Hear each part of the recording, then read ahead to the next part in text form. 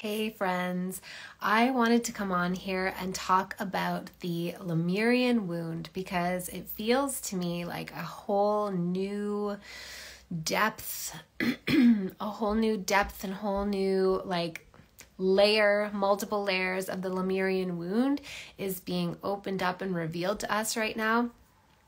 And so I wanted to talk about it in case anybody else is resonating. I know that some people are because they've told me, but I just want to preface this by saying that this is stuff that I have found through Akashic Records readings, both on myself and other people.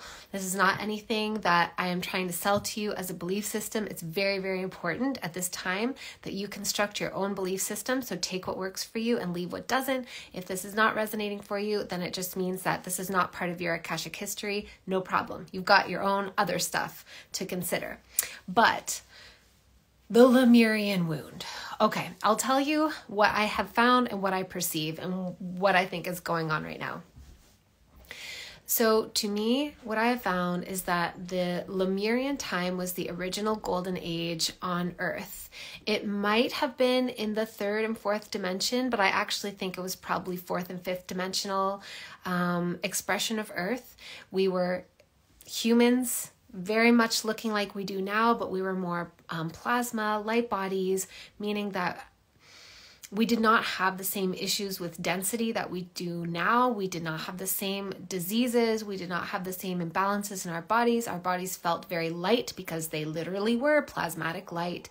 And we felt very free. We were all connected through our heart with each other. It was like, I call it the heartopathic network because it's like a form of telepathy, but instead of it being a transmission of thoughts or images, it's more like that empathic quality that a lot of us have who are in my field, people who are in the process of awakening or have been on an awakening journey for a long time. We are empaths. We're empathic. We can feel other people's feelings. It was like that, but without being excruciating and horrible because we were all empathically open. We were all linked up and connected through our heart center. And so we could feel each other. So when somebody else was hurt, you would feel it like it's your own hurt. When you're hurt, you're surrounded by a whole community of other people, all of whom feel your hurt and to whom it matters just as much as it matters to you. And so we treated each other very differently because we could all feel everything that anyone else is feeling, right? So as you can imagine, I don't want to spend too much time going into it, but the way that we organize ourselves as a group, as a society, a community, whatever shitty modern terms we want to use, because none of those feel right. The ways we organize ourselves were very, very different. And the ways we related to each other were very, very different. The things we did with our time, with our life force energy, the things that we created, our priorities, very different than what we are currently existing within right now. And so, as I said, to me, it is the original golden age. Now, it's as far back as I see on Earth. There might be things that precede that. I don't know. But I see this period that is, it feels like new and fresh and innocent. It feels mostly like the divine feminine was like just slightly in the lead, but the divine feminine, divine masculine were very much in total harmony with each other. And as I said, life was very beautiful. We had families. Fertility was a totally different experience then. Conception was all conscious. There were absolutely no oopsies, and there was also no struggle to conceive. There were different seasons of conception. It wasn't just monthly as it is right now. It was just a totally different experience. And then at some point, something happened that I don't have the full information for yet. It feels like there was an invasion,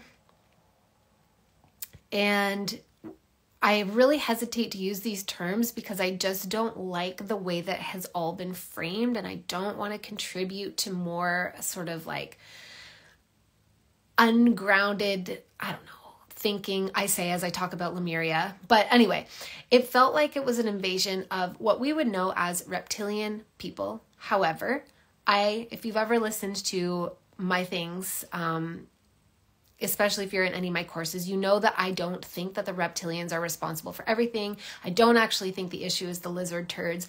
I agree with what is said in the Bible, that it is principalities and powers, meaning that it is non-physical, disincarnate consciousness fields that influence us. We are just as easily influenced as any other group.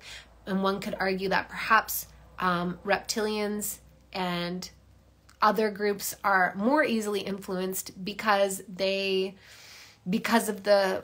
basically the patterning of their thoughts. And anyway, I don't want to digress.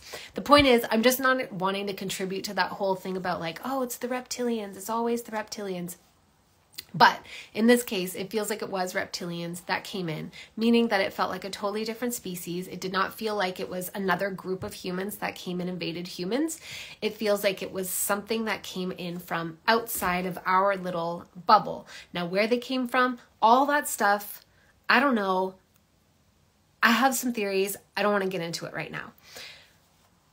The thing that feels important to see right now is that initial wound of devastation, where basically what happened was an invading force came in. Let's just call it that, an invading force. And they basically ransacked the civilization, absolutely massacred the people, separated families, took a lot of the female Lemurians into basically like sex slavery to become breeders, and also took children for various reasons. So separated mothers and children, separated husbands and wives, separated children and fathers. A lot of, what I've seen, a lot of the men were killed. And so anybody who carries that Lemurian wound, anybody who has, who was alive and has that in their Akashic history, you might be feeling this in a very tender way right now. And it might be coming up in ways that you're not necessarily connecting to that memory, because also as those memories come through, they feel so surreal and they feel like it just feels so distant and so unrelated to anything that's happening right here and now, that it's very normal to question oneself and be like, am I just making this up? In fact, I was talking to a friend who we've had conversations about Lemuria before. So when I had a new layer of the memory come through, I was telling her about it, and I followed it up by saying, maybe I'm just delusional, but I know that what I'm tapping into is real, whether I'm describing it properly or not. The actual energetic behind it is real because of the devastation I feel and the amount of crying and like the emotional process of processing it. That is absolutely real. So I know that whatever I'm tapping into is real, even if I might be misdescribing it. But as I sat with it over the weekend, I knew that I'm not delusional. I'm not misdescribing it, because I have met, I was going to say countless other people, but it's not countless. It's actually counted. It's a fairly small handful of maybe like 10 to 20 other people so far that Lemuria has come up in their Akashic records. Now, of course, there are more, but sometimes those memories aren't available to be seen, even in Akashic reading. Like, definitely the information that comes through in Akashic reading is mediated by what are known as the record keepers, meaning that you don't just get free access to everything in your own Akashic field, whether you're doing your own reading or somebody else is doing one for you. Contrary to popular, perhaps, misconception, Akashic record readers cannot just see everything about your soul. There are things that we are not allowed to see until we are ready to see them. You know, like there are things that would not benefit us to see until other pieces of the puzzle have fallen into place so that we can make sense of it. Case in point, I'm having my own deep Lemurian remembering right now that I don't think I would have been able to handle 5 years ago, before I started doing readings for other people who had lifetimes in Lemuria. So it's like I needed pieces of the puzzle in order to really understand it. But as you can imagine, this memory is extremely painful. A lot of people also carry Atlantean memories, memory of the Atlantean cataclysm. Now, I don't know if there was a cataclysm related to Lemuria or not, but if it was, it feels like it was after this invasion. Like the real trauma point around Lemuria is the invasion, whereas with Atlantis, it feels like the invasion was there right from the start. So people alive during the Atlantean period didn't really know that for a long time. Very similar to what we're experiencing now as a collective. Like, we are becoming increasingly aware that there has been a dark consciousness woven almost inextricably through the fabric of our society since the start, whatever that means, for a very long time. And we're becoming increasingly aware of it now. But for a long time, the majority of us, as just your average citizen, we were not aware of it. So that's similar to what it was like in Atlantis, where it feels to me like that dark consciousness was always there. And it was just very subtle for a long time until it started to grow. And then it was easier to see it. And the disruption between, I don't know, you could call them factions. I hate describing it in that way too, because these are all narratives of extreme polarization, and any narrative of extreme polarization is the exact thing that we are supposed to overcome now, because otherwise we can never get out of this repeating cycle of just fucking living it out over and over and over and over and over. We have to unify these polarities, otherwise it'll play out forever. But the dissonance between those extreme factions in Atlantis was what caused the cataclysm that caused that continent to recede underwater. So I can't speak as much. I mean, I'm not personally experiencing Atlantean memories right now. That's not really the way that it's playing out for me. It is Lemurian memories. Lemuria feels more closely connected to me, like for me personally, in my perception, it feels more closely connected to Pleiadian beings, Lyran beings, and Andromedan beings. Atlantean stuff feels very connected to Sirius, like the Sirius star configuration and Syrian beings. But again, these are just my perceptions. It's not like I can research the history of these things from credible sources. All I can do is compile my perceptions that I've gathered through various Akashic readings. Anyhow, needless to say, we have seen the scenario that I described from Lemuria play out over and over and over. The scenario of an outside force coming in and disrupting a very harmonious and beautiful culture and separating families. We've seen it play out all across Earth so many times. This trauma has repeated itself so many times. And I am sure that if we were to be allowed to see our full Akashic history, much to our deep pain and shame and regret, I imagine that the majority of us have participated on both sides of the way that it has played out, because it caused such an incredible fragmentation. I mean, I don't know, as somebody who has lost a child in this life, I honestly don't know if there is anything that is harder for the psyche to cope with than that. And I don't mean to compare traumas. There's nothing to be gained. It's not a pissing contest of whose trauma is worse. But it's very fresh and close to the surface for me right now. And what I can feel is that it actually makes parents and children fragment intensely, because it's so unnatural for families to be separated. It's so unnatural. So basically what that means is that whenever we go through a really intense experience like this in any of our lifetimes in our Akasha, a fragmentation almost always occurs.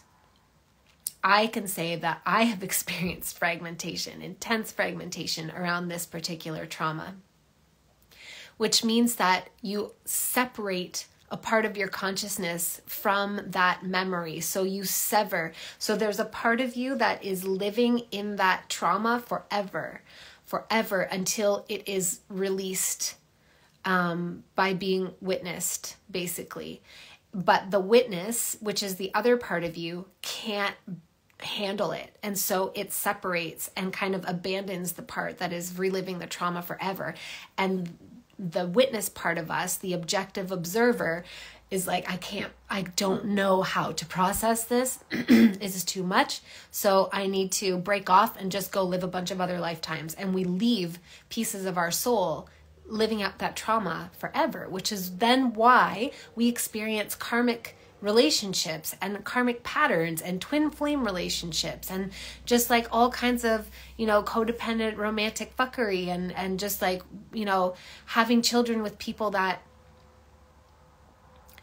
it seems like it's not a match for us to stay together forever, because there is a piece of our soul that is living out that trauma and is just like, it's trapped there, just cycling through it forever, waiting for the observer part of us to come back and observe it and see it.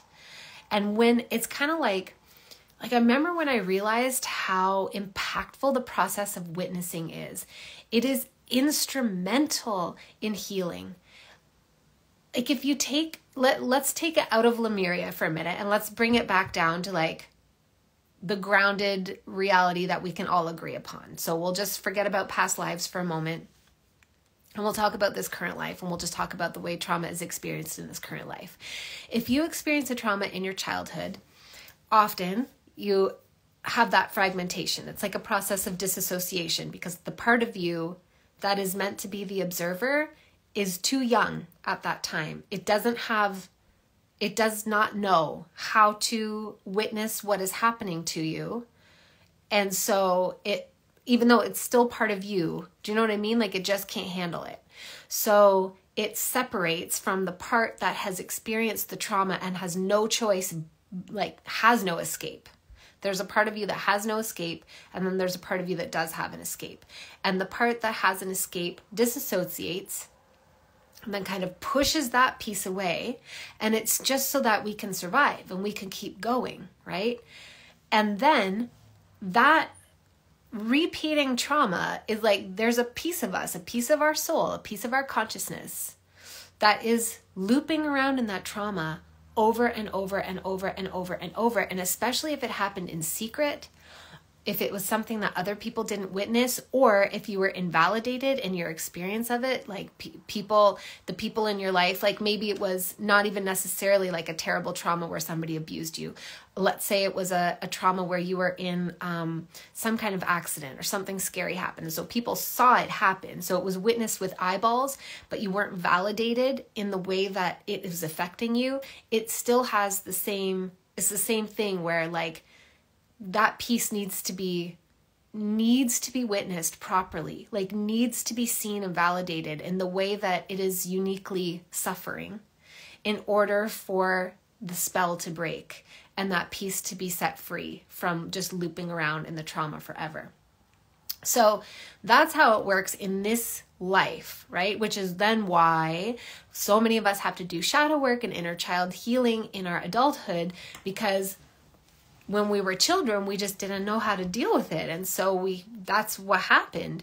But then we have to go back and find that piece of ourself that is just reliving the nightmare over and over and over, and like walk it out of the nightmare so that we no longer, like that piece of us that's looping is the piece that keeps generating these shitty patterns over and over in our lives, because it's just like, it's so powerful in its trauma signals. And then we could also say too that it's trying to attract attention to itself so that we can come back and look at it and see it and process it. And it happens the same way in our Akashic history as well. So sometimes we have really profound Akashic traumas that are still affecting us, even if we can't put our finger on it, right? So I'll give you my own personal example. So in my life, I had some really weird relationship patterns I've talked about before. Just sometimes they were pretty extreme. Like I have been in abusive relationships, but mostly they were just with normal people. But the way it was playing out was that I could not, like, I don't know. All I wanted was to have a family. That was all I wanted, was to just have a family. Meet my person, have a family. Meet my person, have a family. That was it. And I just kept feeling like I was meeting the wrong people. And it really didn't make any sense why this was happening and why it was such a pattern and it was such a fucking problem for me, because my parents are still married. They have a human relationship, meaning like it's not perfect, but it's not terrible. They have a good relationship. I, as their child, I wish there are things that I could tell them, because children forever, I think, want to see their parents love each other more and more consciously. However, they had a very good relationship in terms of I had a secure childhood. I got to observe two people working together and being kind to each other. They really never fought in front of us. They didn't even bicker in front of us. So first of all, I got modeled that. Then both my grandparents on both sides were also married all the way through their lives. It's not like I had my young psyche impressed with perceptions of romantic partnerships that don't work. So it didn't make sense in this life. And then both of my younger sisters, who were raised in the exact same household, the exact same way, neither of them had a problem with it. They both met their partner very young and got married, and they just are, living very happy, normal lives. For me, it took so much work, so much internal work to clear out that pattern and meet somebody. And then there was also the weird pattern of seeming like I could never meet somebody that wanted to have kids with me. It was wild. It was so bizarre. And what it created was a very difficult and painful fertility journey, which I won't go deeply into. But if you want to hear more about it, I'm hosting a masterclass next Monday, for free, about manifesting the child of your dreams. So I will go more deeply into it there. But what I uncovered at a certain point was that I had a past life where I was married to somebody who was very cruel and very controlling and very abusive in all the ways. He was abusive to me and he was abusive to our children. I think we had 7 children. And he was mostly abusive to me, though. And he somehow, he made an accusation against me that, and it was a long time ago, maybe in the 1500s, something like that, 1400s, 1500s. So I had no rights as a woman at that time. He made an accusation that justified me being locked away in, it felt like a tower. I don't think it was a dungeon. It felt like a tower. But regardless, I was locked away for the rest of my life and I was never allowed to see my children again. And it was a false accusation and something like an accusation that I was trying to harm my kids or poison them or something like that. And I went insane in that life. I went insane because of the extreme distress of being separated from my children. So I uncovered that memory and I did a ton of work on it. And so much work. And I brought her to a place of being at peace and being happy and being reunited with her children. And that is part of what allowed me to then manifest my children. But recently she has come up again and I'm like, what? How? Why is this still happening? So I went into my Akashic Records and I saw a memory from Lemuria that allowed me to understand that the first memory was not the first incident. So no matter how much work I did on it, there was a deeper wound that I now have to see now in order to clear it out. And that first memory was of having my husband killed and being taken into slavery and having my children taken away and into slavery and separated from me in the Lemurian time. And I've seen that in a handful of other, like I said, about maybe 10 to 20 other people's Akashic Records. as well, but I could never see myself there. I felt like I was always reading somebody else. Well, I was reading somebody else's Akashic Records, but I didn't see myself there until just this time because I wasn't ready to see it. So that pattern has continued to echo out into this lifetime, despite the fact that there really is no root cause in this lifetime for it to be playing out as intensely as it is. And the reason I want to share about Lemuria right now, I mean, it's a whole entire culture, I'll call it, or maybe civilization. Like, it's more than a society, more than a community. It's bigger than that. And there's so much to be seen. But this is the particular wound that is coming forward for me right now. And I feel like it's extremely important to reunite families, is what it feels like to me. It feels extremely important to see and acknowledge that wound and the devastation that that caused and the trajectory it set us on. Like, when I talk about the original, I don't know, I have a lot of new followers lately, so if you're a new follower, hey, some of this may make sense, some of it may not, but often I talk about the original divine blueprint of humanity. It's information that I've been getting since 2020, where I've been starting to see like, oh, this is actually how humans were created to work. And we aren't even closely resembling that right now. And most of it is through the chakras, through the activation of all of our chakras. But for example, like we're not supposed to communicate verbally. We're supposed to communicate telepathically, and we do so through our third eye, our heart, and our sacral. And so we don't actually need to use words to communicate, and it's extremely inefficient, and it's actually, it creates more of a sense of separation. I think that, and basically a lot of darkness, I don't know, I could use the word evil, but again, like I just want to stay away from these polarizing terms. I don't want to create a sense that there's like a bad guy that we all have to be afraid of, but it's important that we understand the story that we're playing out so that we can participate in the completion of the story, if that makes sense. So in this story that we are playing out, and just as a reminder, at higher dimensional levels, this is only a story, and we are all a united consciousness. But at this level, we are currently very fragmented. So this story that we are playing out, this painful story, in it, this invading force basically came in and scrambled our shit, separated our families, like destroyed our communities, and our connections with each other.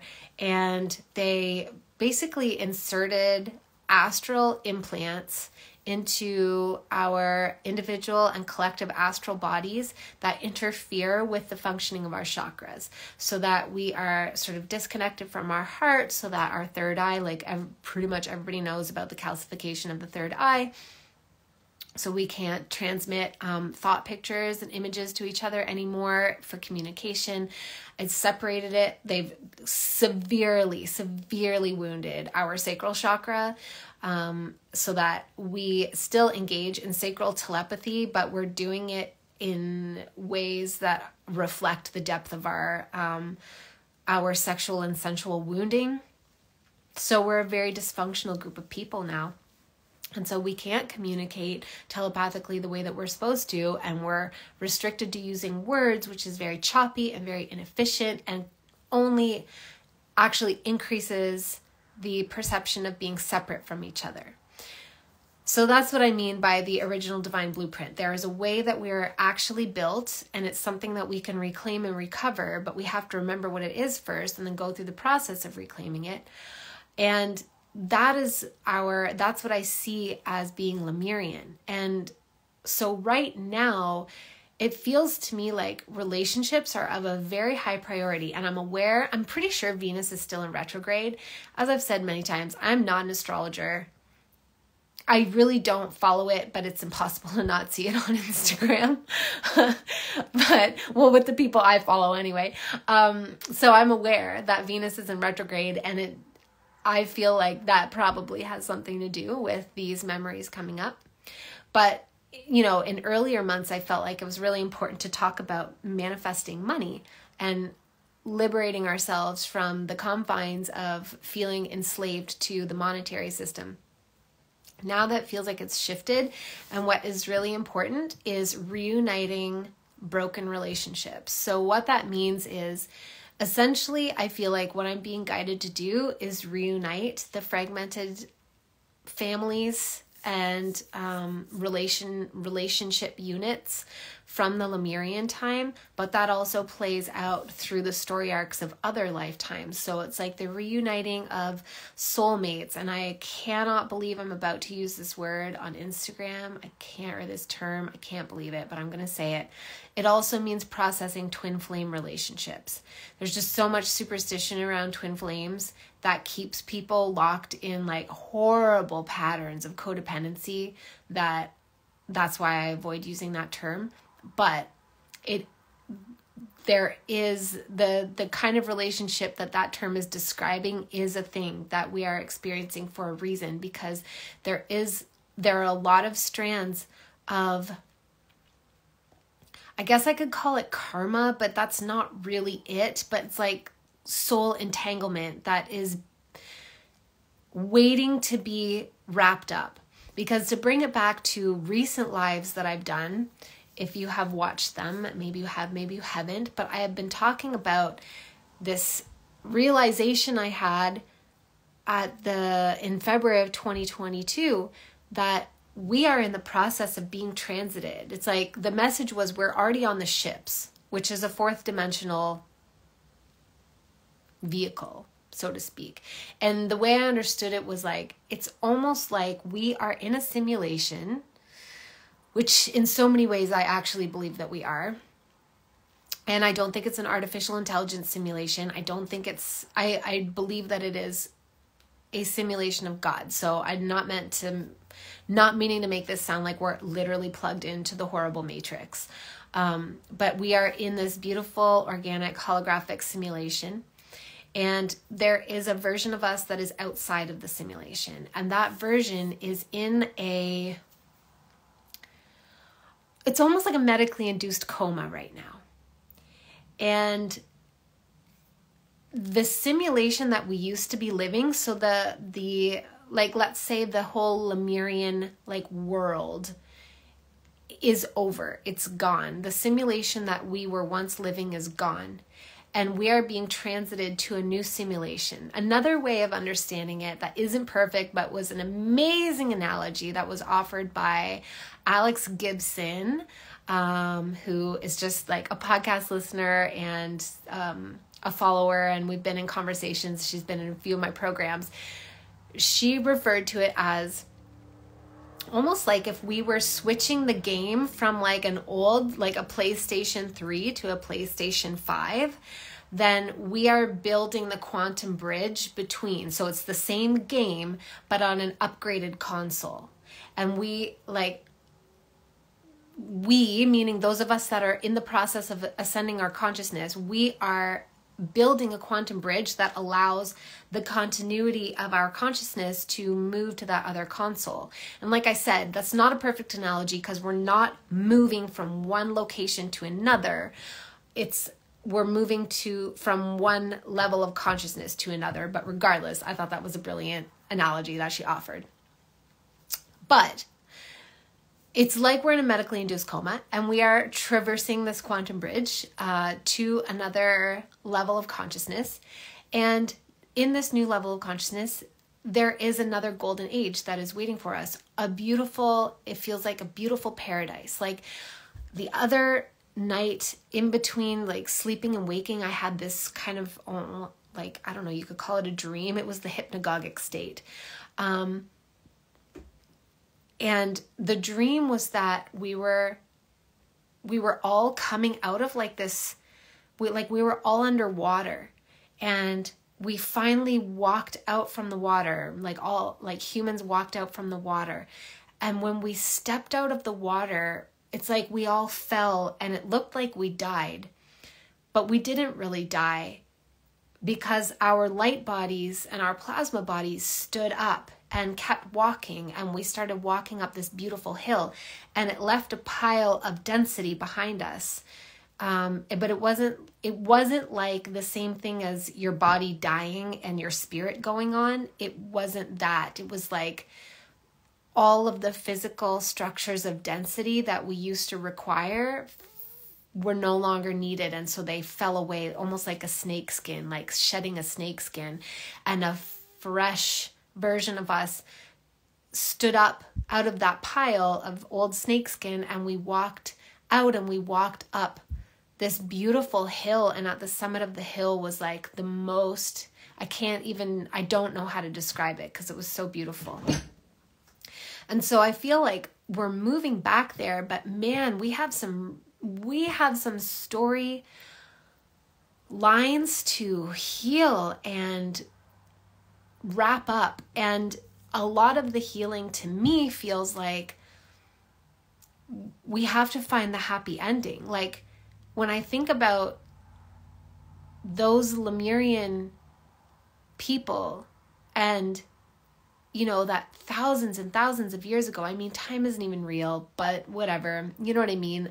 Eons ago, whatever, these families were separated, and each of them have this painful wound and this desire. Like, I even wonder if that's why a lot of people that feel like they are starseeds feel homesick. If it's like, it could be from being a starseed and your planet being gone, but it can also be from the Lemurian period and being completely separated from your home and your family and your culture and everything that you know, which again then has repeated itself in humanity countless times. But it's almost like in order to end this, we have to find the happy ending. It's time for the happy ending, the beautiful ending, where souls get to come back together and our heart gets to be fulfilled, and we're no longer feeling that yearning anymore for something that isn't there. There's a woman who does amazing work to connect soulmates. Her Instagram handle is Issy Living, ISSY Living. And she talks about like the mermaid wound and the high priestess wound. And she talks about like how basically reuniting with your soulmate is like basically like it's one of your most powerful acts in dismantling the matrix, the false matrix. And I'm really, really feeling that. And myself, I'm here for the babies, and I've always been here for the babies. So it also feels to me like allowing ourselves to be united and reunited with the children that we feel are ours, that we feel in our heart, is also part of it. And sometimes that's through pregnancy. Sometimes, though, it is through fostering, adoption, like blended family situations, but you just know when you meet that child or you meet that baby, or like, that there is a deeper connection. You are always supposed to come back together. So anyway, I just thought I would come on and just share some of this stuff in case anybody else is feeling it and just feeling, like I talked about it in my Facebook group earlier today too, like there's also these huge waves of heart opening that's happening. And heart opening sounds great, doesn't it? But it's actually, for me anyway, it's quite heavy and painful, because in order to truly open your heart all the way, then that means you have to open yourself up to feel everything. And there are a lot of things that we have not allowed ourselves to fully feel that are waiting for us. And there's no way but to feel it all. And so it can just feel like, I don't know how you're all feeling. I also don't want to project this onto anyone, but I just want to offer it and share it, because that's kind of what I've decided to show up and do with this, with my podcast and my social media, is that if you are feeling a heaviness, if you're feeling a grief, if you're feeling like, tenderness around your children or tenderness around your spouse, or if you're not in a relationship, you really miss somebody or you really want to be in a relationship, all that is being activated. I'm sure it has to do with Venus retrograde, but I'm just offering that it might also have to do with a lot of Akashic history that goes all the way back to Lemuria, whether you were necessarily there or not.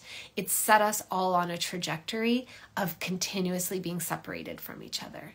And I guess that's the point. It took me fucking forever to get here, as it happens. But we've been set on a trajectory of being continuously separated from each other. And our love being, like the love bonds that we are designed to share, being broken, severed, like whatever. You know, it plays out in a multitude of ways.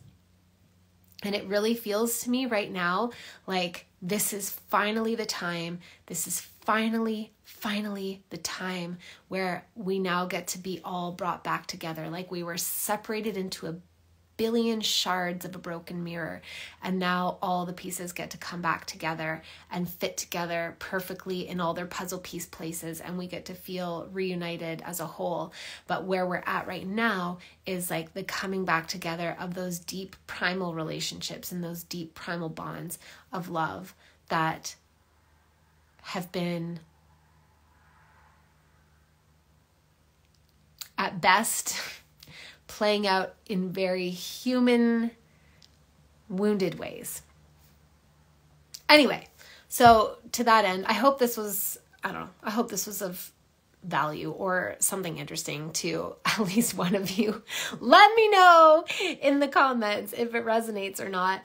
But if any of it does resonate, and if you are feeling like you feel that in yourself, like you're feeling really, really like you want to reconnect with a person, it doesn't even have to be romantically. Like it really doesn't. It just feels like relationships are the thing right now. Relationships are the thing.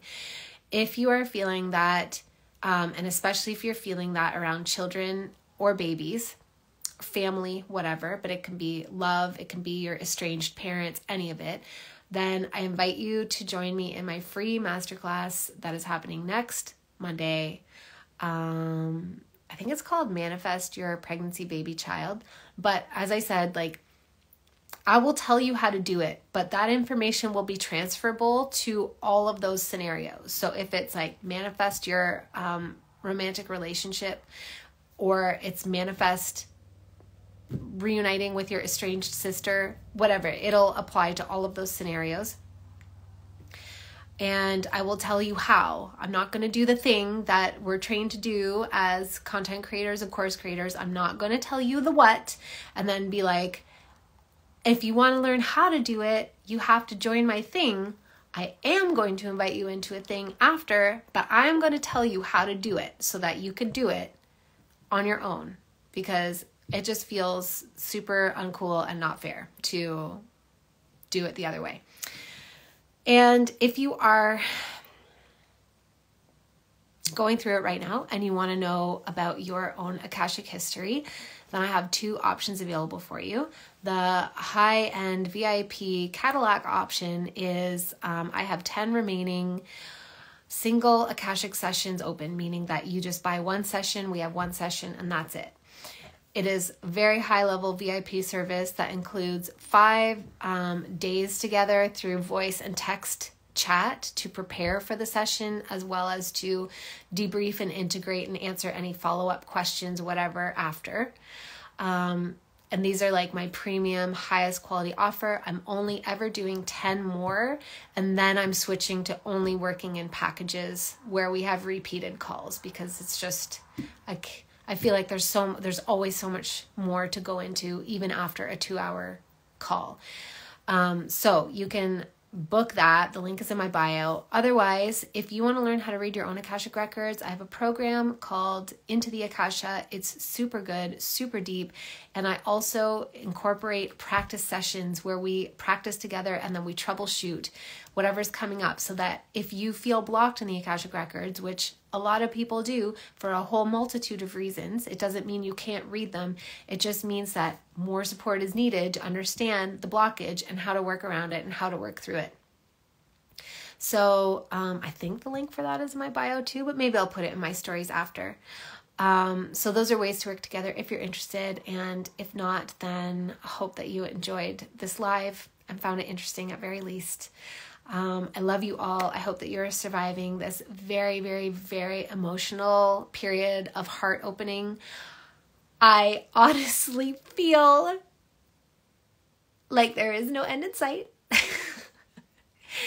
And it is going to continue for who knows how long as it has to, for us to fully drop into our hearts. I think we're experiencing a collective pole shift right now, where we are shifting from the polarity, the masculine polarity of the mind, down the wounded masculine polarity of the mind. By the way, there is an exalted polarity of the mind, the masculine polarity of the mind, but we've been in the wounded one, and we're shifting out of the wounded masculine polarity of the mind down into the exalted, healed feminine polarity of the heart, and then we will from there be able to heal the polarity, masculine polarity of the mind.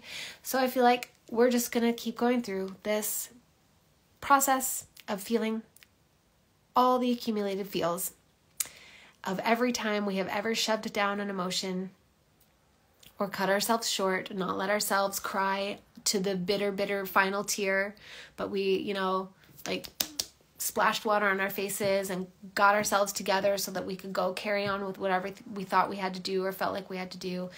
All of that is waiting for us, and I think that's what we're moving through. And maybe that feels like a bummer to hear. It feels like a bummer to me because it's been rough. I'm not gonna lie. But I know that it is what we have to do. I know that's the only option moving forward, and it's awaiting all of us, awake or not. So anyway, thank you if you're here. Thank you for your service. Thank you for being present with your heart, and I love you. And I hope you have an amazing week. Bye, everyone.